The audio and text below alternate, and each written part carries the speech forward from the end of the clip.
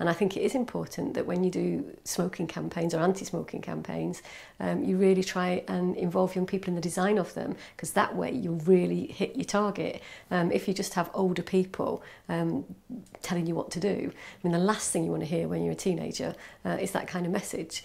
So I think anything that uses social networking or video or YouTube or humour, that's, you know, if you can get a message across that's quite funny as well, then that's very powerful. Humour's very powerful.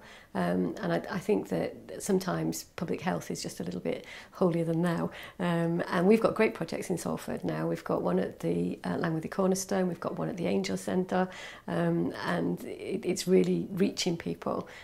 So I think you've got to be a bit more imaginative than a traditional kind of doctor telling you that this is really bad for you.